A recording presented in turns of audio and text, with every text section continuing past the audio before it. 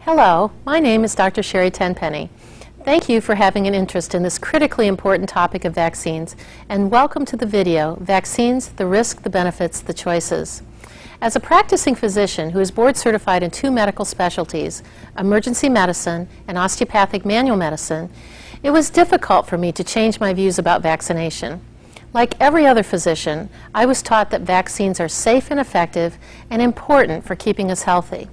However, after more than 6,000 hours of intensive investigation, I have found that much of what I was taught is based on assumptions and medical dogma that has simply been passed on from one physician to another, one generation to another, without a thorough examination of the science at hand.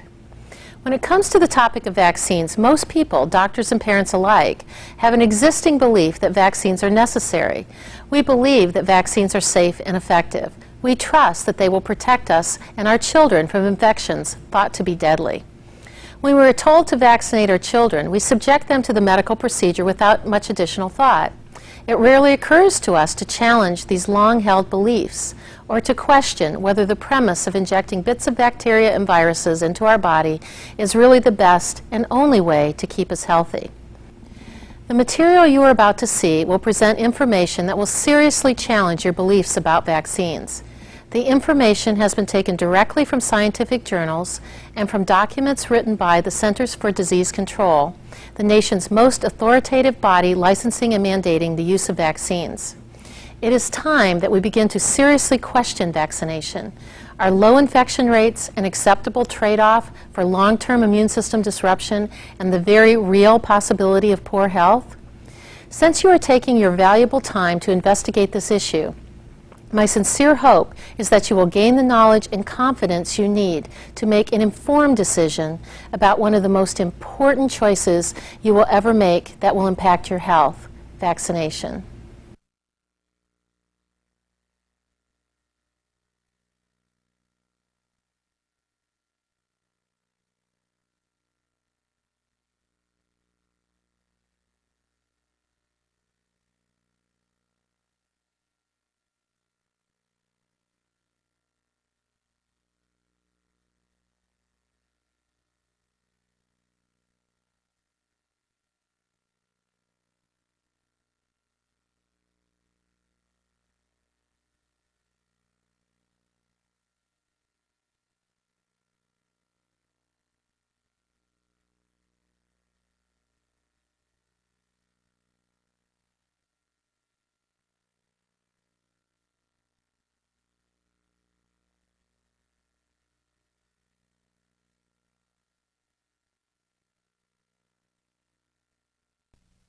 Well, good morning, and thank you all for coming. My name is Dr. Sherry Tenpenny, and I want to welcome you to the presentation that we're going to do this morning called Vaccines, the Benefits, the Risks, and the Choices. Now, we all know that vaccines have been touted to be the most important medical discovery that's ever happened to our planet and to our medical industry for the last couple hundred years. And some of the things that we're going to talk about this morning are you're probably going to find to be not only different from that paradigm, but disquieting and even a little bit upsetting at times, because these are things not normally talked about in the medical world. In fact, I would venture to say that a lot of physicians don't even know this information. I've spent the last 3 or 4 years investigating this on my own, and I stopped counting, literally counting the hours of time that I've put into this investigation at about 5,000 hours. And I think I've probably gone about 1,000 hours since then, because I do dedicate somewhere between 2 to 4 hours a day, almost every day of the week, to investigating this very moving target because of all the things that are constantly happening inside the vaccine industry. Not only the changes of the individual vaccines, but the things that are happening in the bioterrorism world now, things that are happening in politics, things that are happening in new discoveries. So there's an awful lot of things to know about. What we're going to be focusing on today and spending the better part of about 2.5 hours discussing are all the individual pediatric vaccines. After we go through those, we're going to talk about the meningitis vaccine that has to do with the college-age kids. We're going to talk about RSV and what that vaccine is to newborns. We're going to talk a little bit more about what's planned for newborn vaccination here over the next couple of years. And then we'll conclude at the end talking about travel vaccines. There will be some information in here about exemptions. There'll be some information about what you can do politically to get involved with this. So we've got a whole lot of things to cover.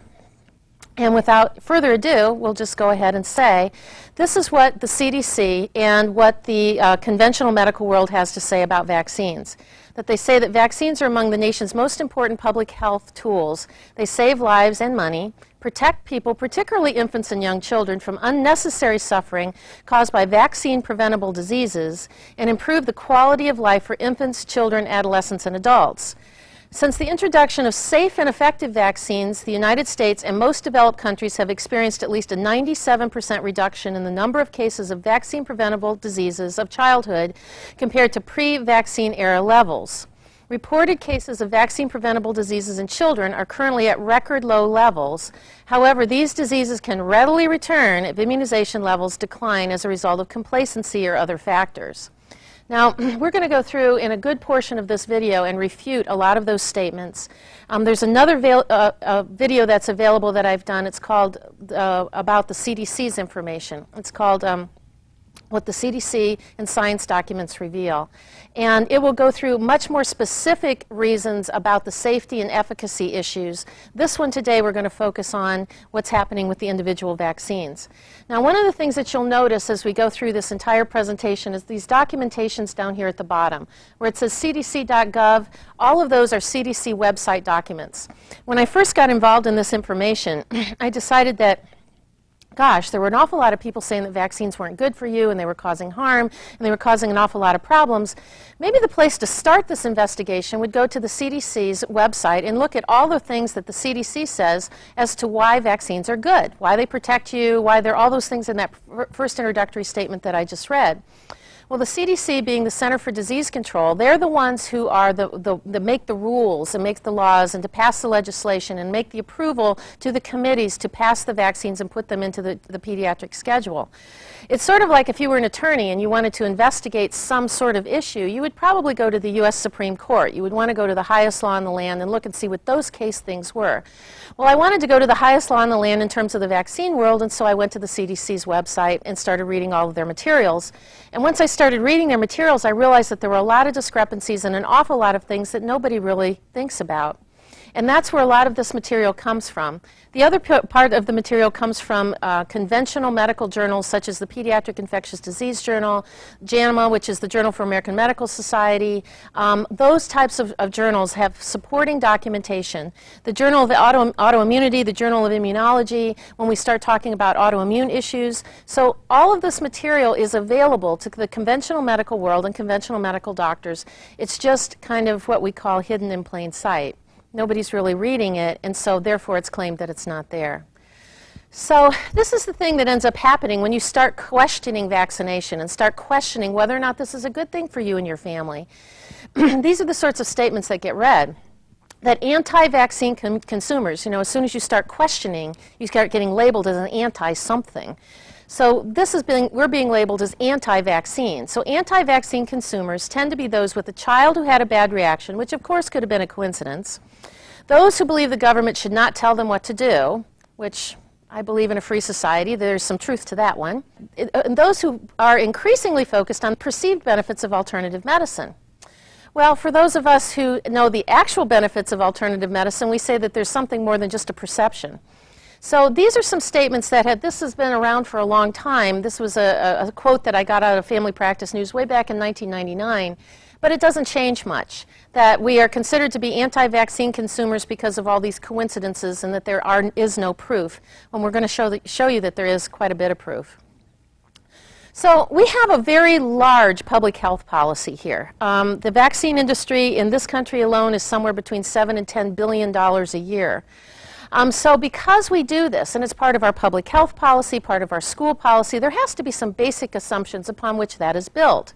Well, after ferreting down all this information and sort of sifting through it, I've come up with at least 4 reasons why we have this policy.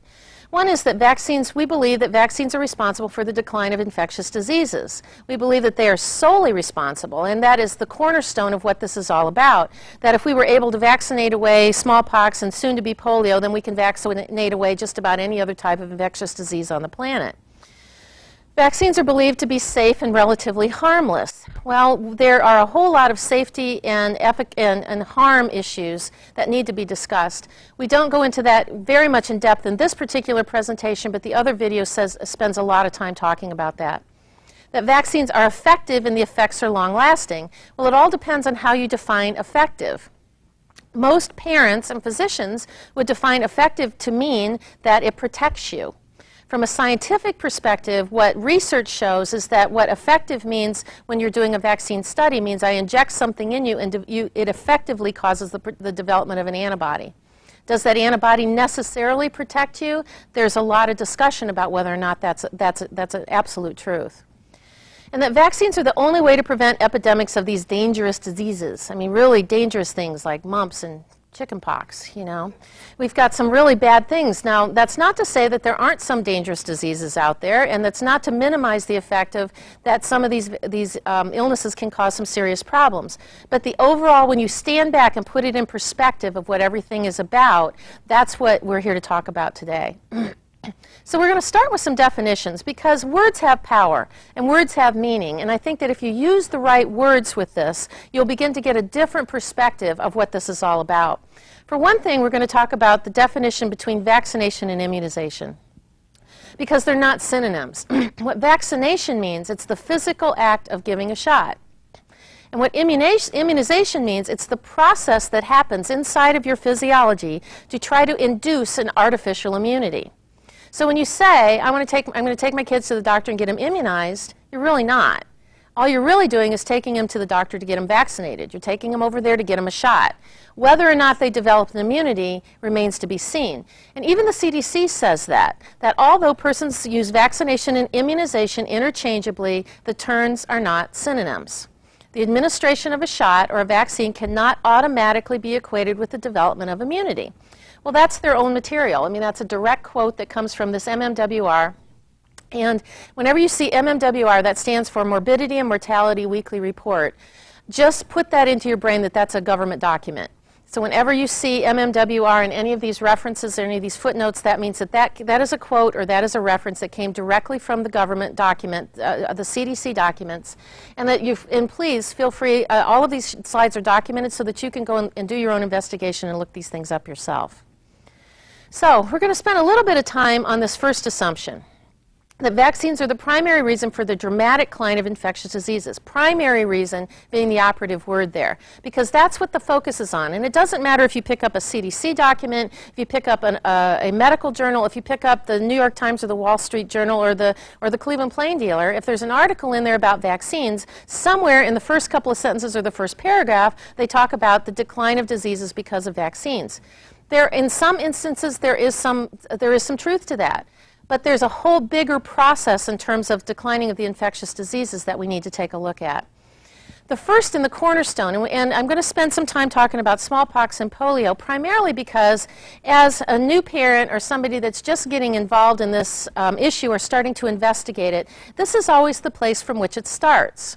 And if you talk to conventional medical doctors or pediatricians or anybody out in the field, this is the cornerstone thing, that if we vaccinated smallpox into oblivion, we can do that with any other type of vaccine.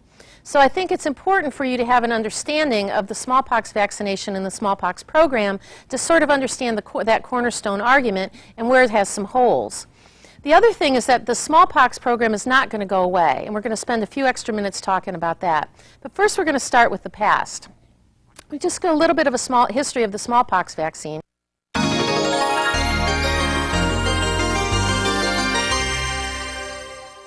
It was in 1796 that Edward Jenner demonstrated that skin inoculated with cowpox, now that's not smallpox, but cowpox, provided some protection against what was perceived to be a smallpox infection. In the 1800s, it was the first reported case of smallpox vaccination here in the United States, and by the 1940s, okay, that was 140 years later, they had figured out a way to commercially manufacture this. A couple years later, the Pan American Sanitary Organization initiated a worldwide eradication program. And then by 1970, worldwide vaccination program had been going on for more than 100 years, but it was still failing. There were huge outbreaks that were still going on. And for example, outbreaks were happening in India with greater than an 88% vaccination rate. And most of the CDC's materials say that if the vaccination rate is above 85%, that should control epidemics and outbreaks. Well, we've been doing this now for almost 200 years, and we still hadn't eradicated smallpox. It was going away, but it really hadn't been vaccinated away. And there are some materials that suggest that worldwide, at any given time, over the entire world, while they were undergoing this vaccination process, only approximately 10% of the worldwide population ever received a smallpox vaccine. So it wasn't that every single human being on the planet ever had the vaccine. Other things were happening to make it go away. So because it really wasn't working, and they were still having these epidemics and these outbreaks in these third world country indigenous areas, the CDC decided to change their strategy. So in 1972, what they decided to do was they developed a program called surveillance and containment, which what they would do is they would go into these third world country and these villages, mostly in northern India and China and various countries in Africa, and they would actively seek out people that had smallpox.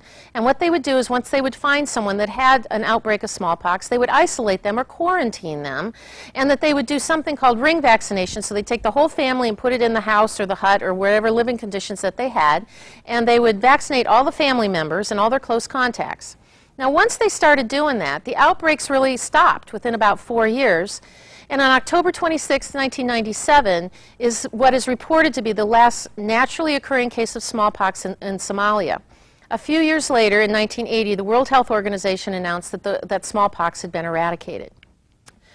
There was a physician and a researcher named Dr. Tom Mack, who was from the University of Southern California, that was at the CDC meeting in June of 2002, which I actually was there, and presented an argument as to why we should not do mass vaccination of the smallpox vaccine. That was as they were revving that up after 9/11.